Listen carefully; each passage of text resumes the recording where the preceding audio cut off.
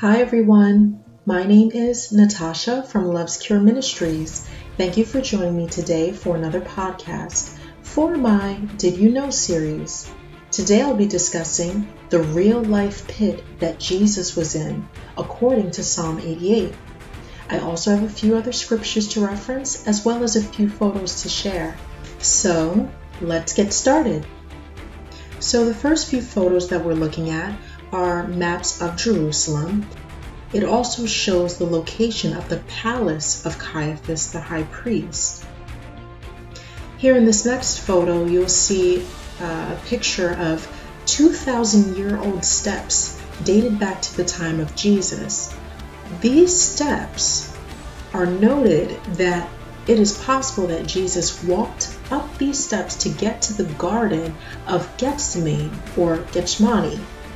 Depends, I guess, where you're from and how you pronounce it. But these steps go past the house of Caiaphas. And so I can just imagine that there were many nights where Jesus went up and down these steps with his disciples after prayer and fellowship, and had to probably be really discreet and quiet in passing the house of the high priest. Here in this next photo, you'll see that there are ruins which are thought to be the house of Caiaphas.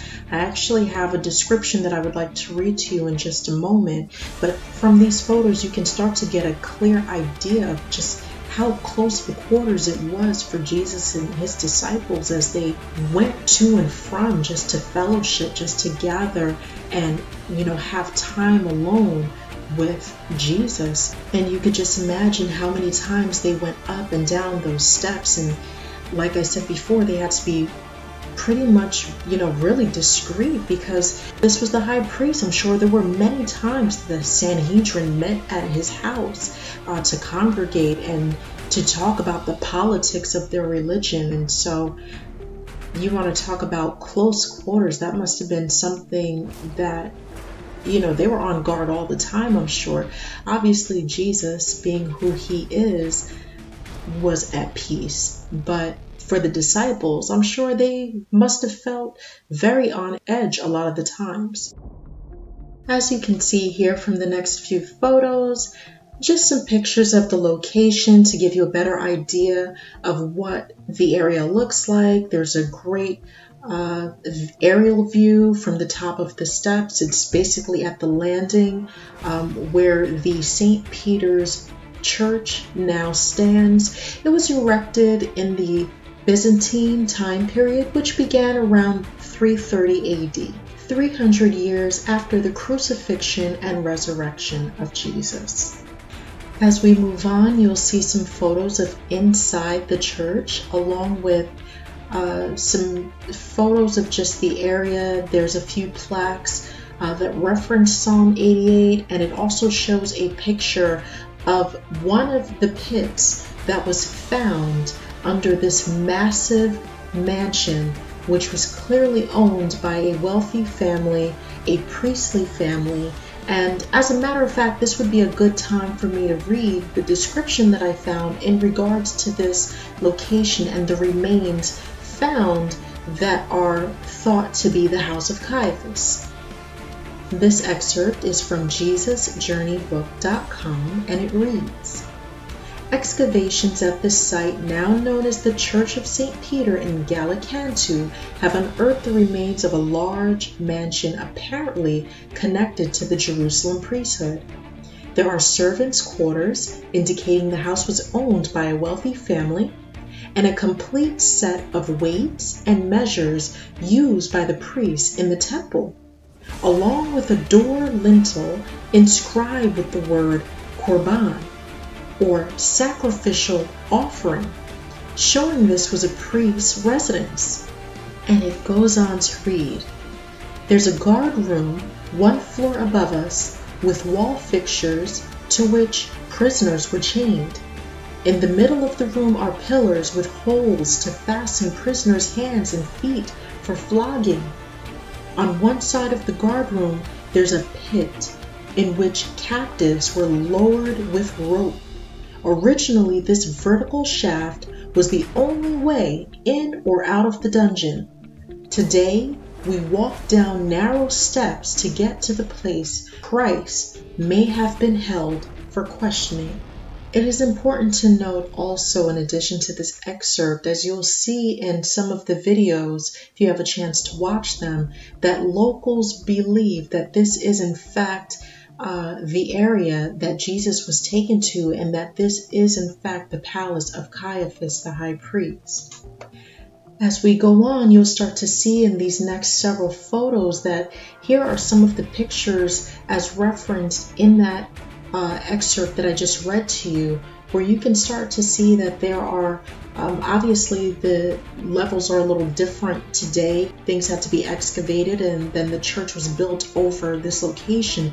But you can see from some of these markings, the red arrows and the red lines, where you can see the cutouts of windows. You can see there's certain cutouts with pillars that were put in around the 1st century when monks occupied this area. You can also see where there are armholes embedded into what is now the ceiling where this flogging would have taken place. And there's also a section where you can see a window cutout where it's possible it could have been the guards' room or an area where the guards would have taken their post.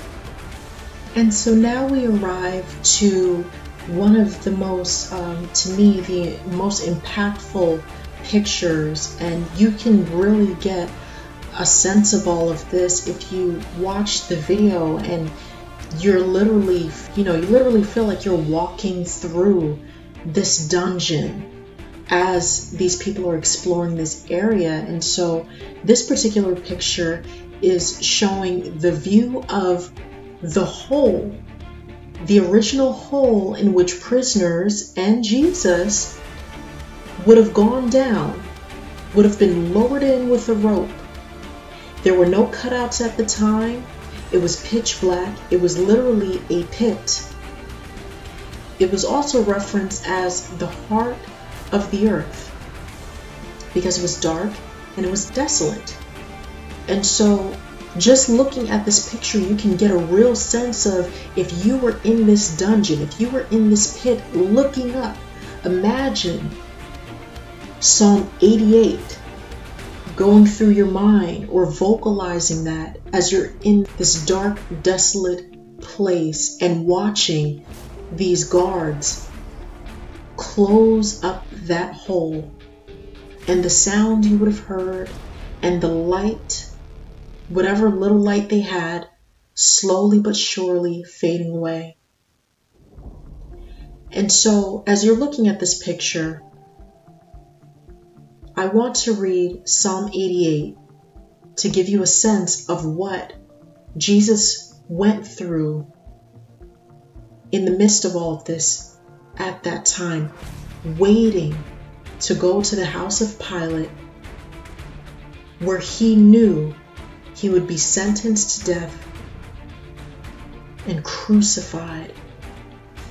And this is Psalm 88, the New King James Version, and it's called A Prayer for Help in Despondency.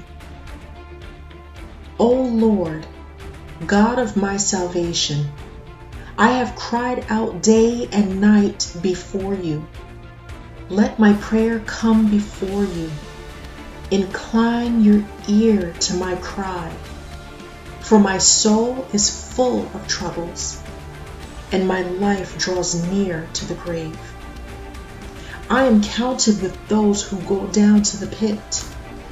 I am like a man who has no strength, adrift among the dead, like the slain who lie in the grave, whom you remember no more, and who are cut off from your hand.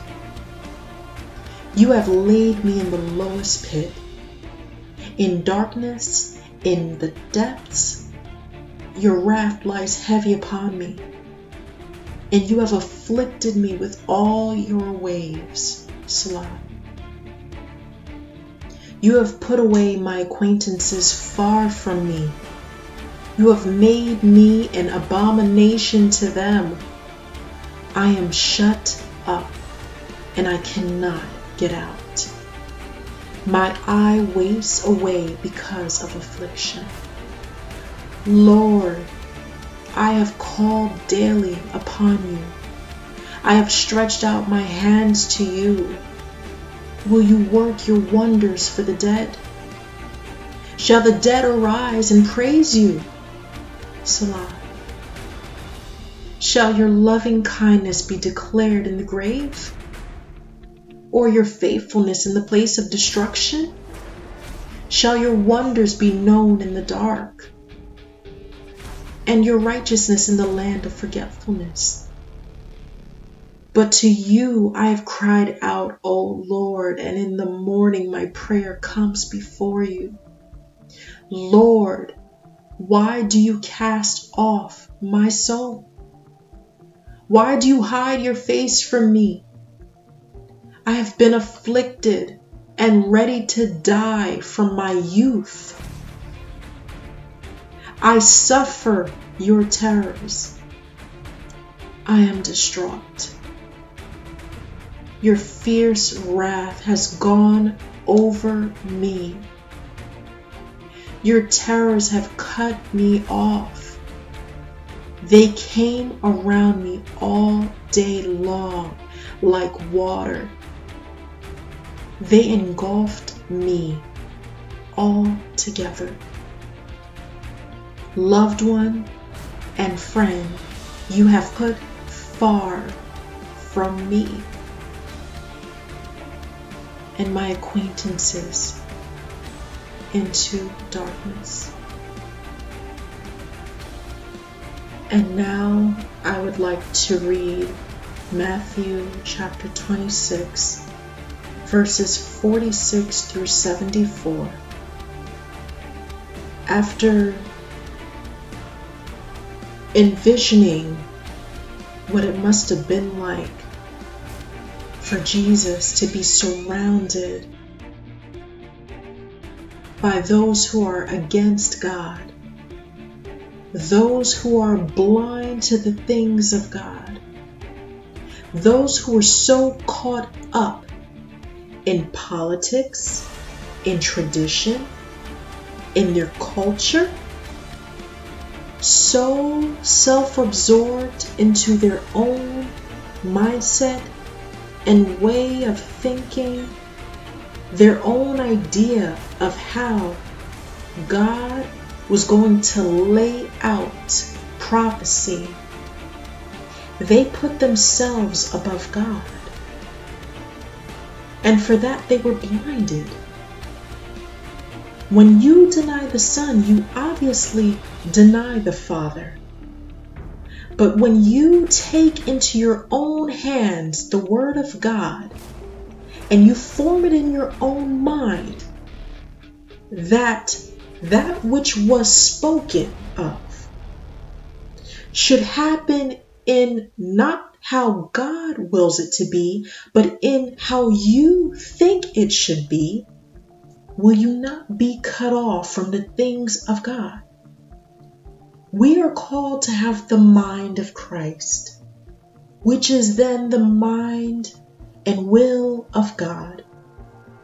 And when we go against that, because of our own humanism, because we are so deadlocked into religion that we forget about relationship with the Father, you don't know Him then by spirit. And is not God spirit? Jesus is the manifestation of the image and spirit of God. He is the Word made flesh. He is the example. And it just goes to show the mindset and the hearts of those that surrounded Him at that time. The religious persecution that took place by those who were put in place and set to stand on the foundation of God's Word. They became so engulfed in who they were. They became gods to themselves and didn't even realize it, and masked it with God's Word, which is right and true. But they started to form God and the things of God and His will into their own image. And what did God say when He hand wrote His commandments and gave them to Moses? He said that we should not make idols unto ourselves. And that includes dictating and forming and molding what you think God should be and what He should do and how He should do it. And because they were lovers of themselves in thinking that they knew better than God, they were blinded. They were blinded to God's only begotten Son. And so I want us to just take a moment to, after reading Psalm 88 and being in that dark, desolate pit, let's go back for just a moment to Matthew chapter 26, verses 46 through 74. When Jesus was betrayed, when He was arrested, all of the build up, He was completely left out there all on His own, and He knew it would happen. And so I just want to go back to that moment after seeing that dungeon, after seeing where people are taken and flogged and beaten and just left with no food, no water, no comfortable bed, no TV like prisons have today. Well, it's not so comfortable, where you're sleeping, but at least they have somewhere to sleep. But no modern day prison. This is hardcore first century dungeon with nothing but rock and darkness and dust and desolation. And now we see here in Matthew the betrayal and the arrest and all of the blindness, all of the fear that left Jesus out exactly where He knew He would be, because He knew the things to come.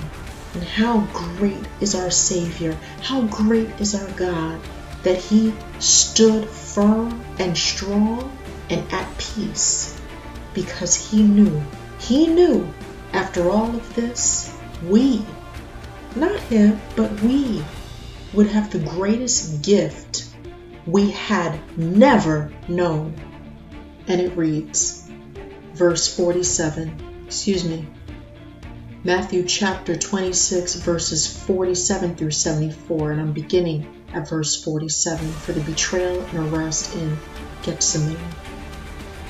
And while He was still speaking, behold, Judas, one of the 12, with a great multitude with swords and clubs, came from the chief priests and elders of the people. Now his betrayer had given them a sign, saying, whomever I kiss, he is the one. Seize him. Immediately he went up to Jesus and said, Greetings, Rabbi, and kissed him. But Jesus said to him, Friend, why have you come? Then they came and laid hands on Jesus and took him. And suddenly one of those who were with Jesus stretched out his hand and drew his sword, struck the servant of the high priest, and cut off his ear. But Jesus said to him, Put your sword in its place, for all who take the sword will perish by the sword. Or do you think that I cannot now pray to my Father, and He will provide me with more than 12 legions of angels? How then could the scriptures be fulfilled that it must happen thus? Before I go on, I just want to put in a little side note. Jesus referenced 12 legions of angels, and we know that a legion, just one legion of angels, is 1,000. So we know how great Jesus is, but here He's saying, listen, I can take care of this if I wanted to, and I have authority to do it, but my Father's word must come to pass according to His will. It must be fulfilled. In verse 55 it says, In that hour Jesus said to the multitudes, Have you come out as against a robber with swords and clubs to take me? I sat daily with you, teaching in the temple, and you did not seize me. But all this was done that the scriptures of the prophets might be fulfilled. Then all the disciples forsook him and fled. Could you imagine 12 of your closest friends or family being around you through all the ups and downs, and then one turns to you and betrays you, throws you to the wolves without a thought because of greed, and the other 11 who should have your back just gone. They just run away. No one there to stand for you. No one there to have your back. And Jesus knew all of this before it would happen. And yet still, he proclaimed the word of God. And even then, to all of them who were blind to him, he still professed the things of God, that the scriptures of the prophets would be fulfilled. And even then, in that moment, they were walking in scripture being fulfilled and that prophecy coming to life. Further down it reads in verse 57 through 67, where it talks about Jesus facing the Sanhedrin. It says, "And those who had laid hold of Jesus led him away to Caiaphas the high priest, where the scribes and the elders were assembled. But Peter followed him at a distance to the high priest's courtyard, and he went in and sat with the servants to see the end. Now the chief priests, the elders, and all the council sought false testimony against Jesus to put him to death, but found none. Even though many false witnesses came forward, they found none. But at last 2 false witnesses came forward and said, 'This fellow said, I am able to destroy the temple of God and to build it in 3 days.' And the high priest arose and said to him, 'Do you answer nothing? What is it these men testify against you?' But Jesus kept silent. And the high priest answered and said to him, 'I put you under oath by the living God. Tell us if you are the Christ, the Son of God.' Jesus said to him, 'It is as you said. Nevertheless, I say to you, hereafter you will see the Son of Man sitting at the right hand of the power and coming on the clouds of heaven.' Then the high priest tore his clothes, saying, 'He has spoken blasphemy.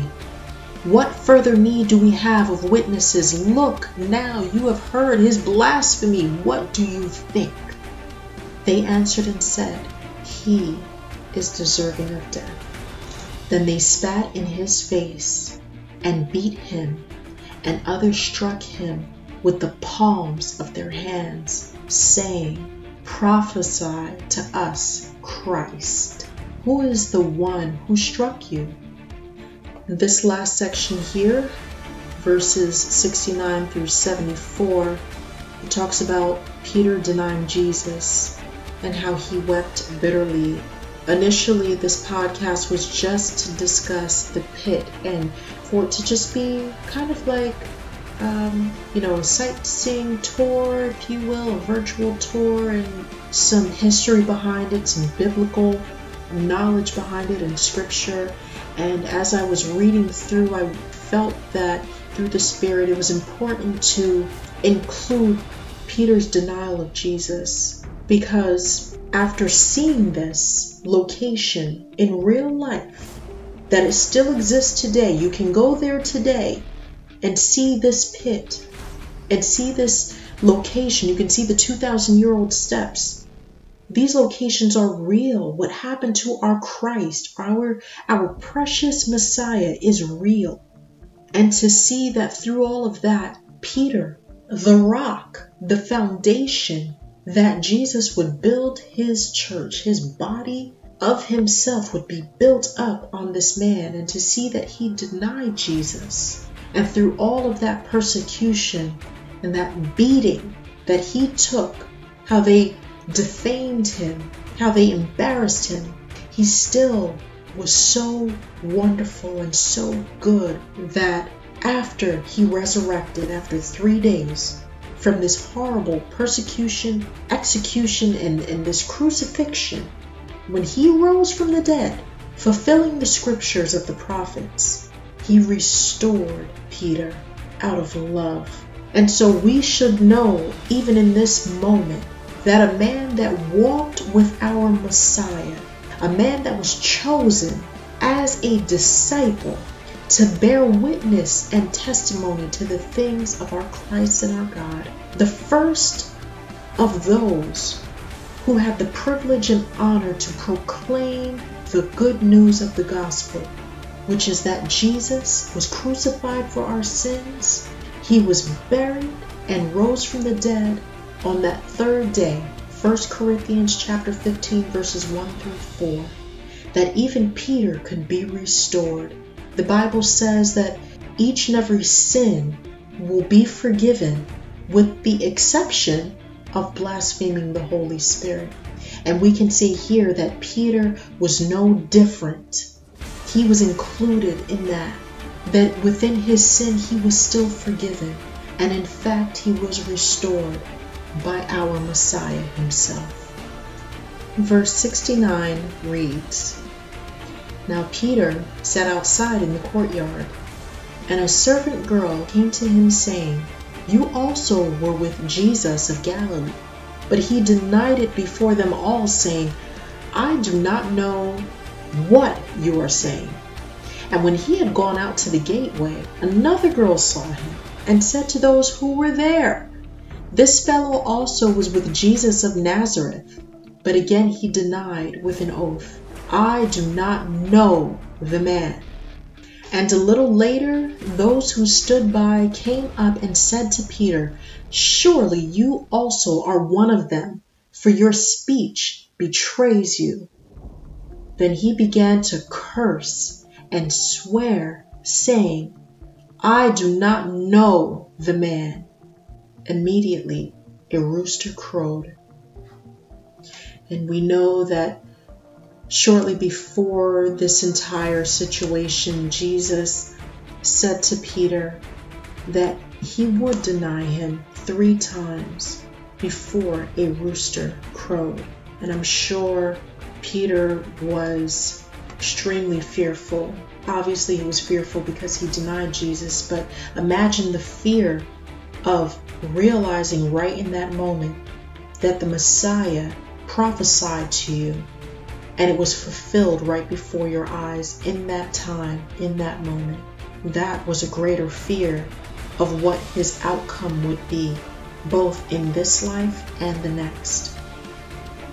Praise God, glory to our King, our Savior, and our Father in heaven, that we see here in the book of John, chapter 21, verses 1 through 17, where that after Jesus resurrected, he was seen by hundreds of people that had bear witness to his resurrection.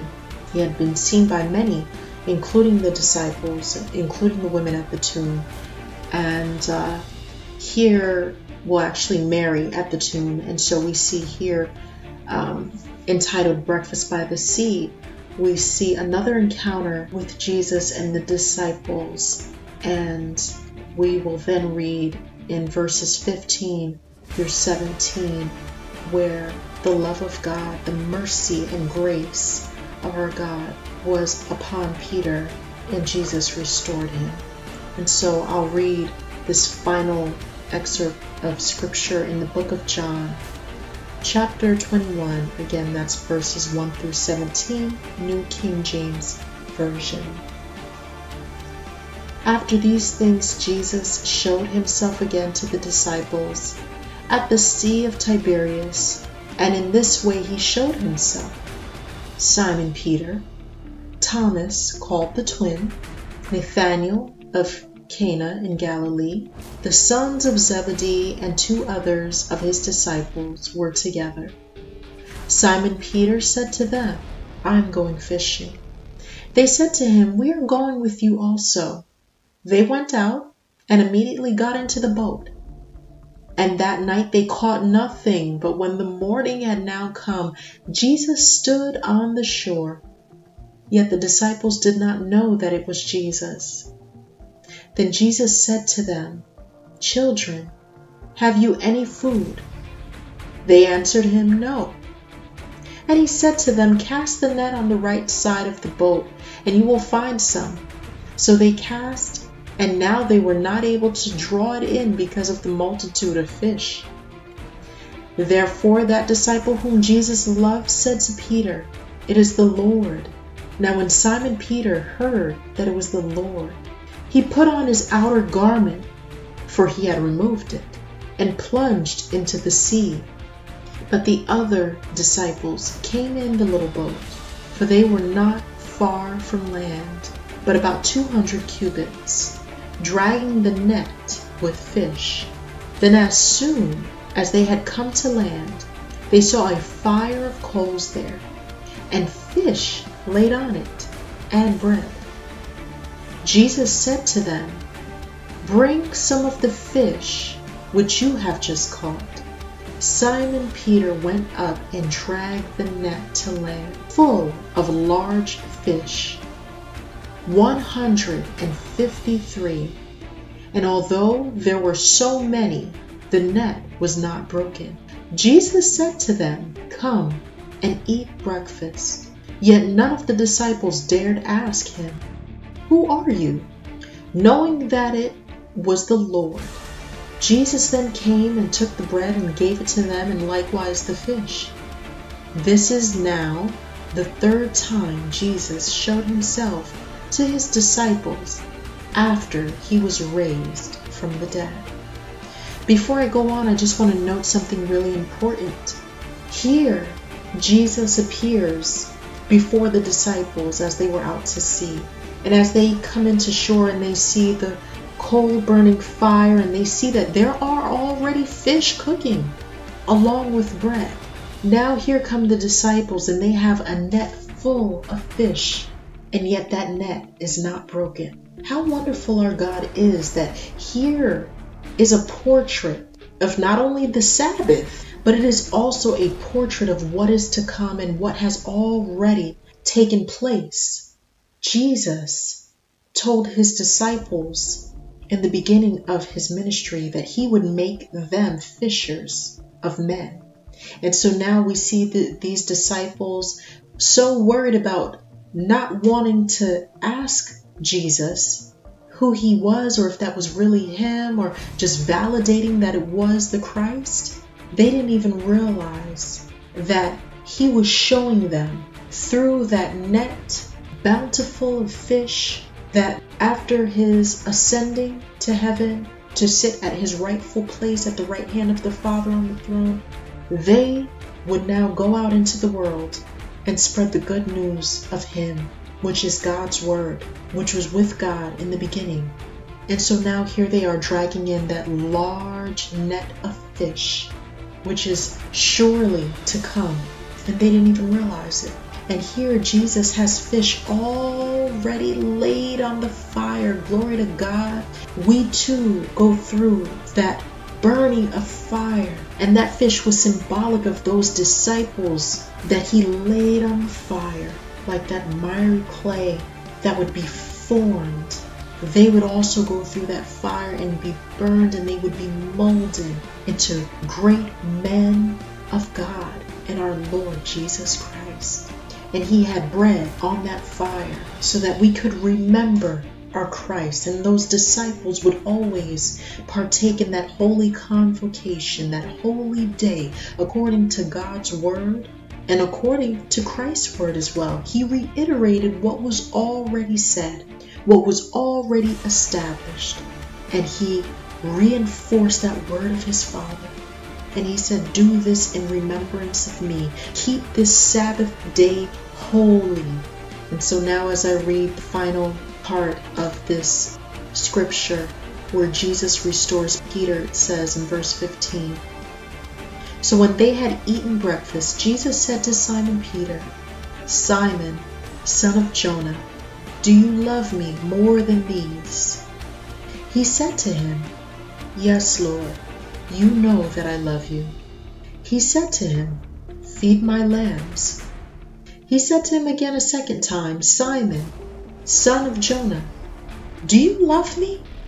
He said to him, 'Yes, Lord, you know that I love you.' he said to him, "Tend to my sheep." He said to him the third time, "Simon, son of Jonah, do you love me?" Peter was grieved because he said to him the third time, "Do you love me?" And he said to him, "Lord, you know all things. You know that I love you." Jesus said to him, "Feed my sheep."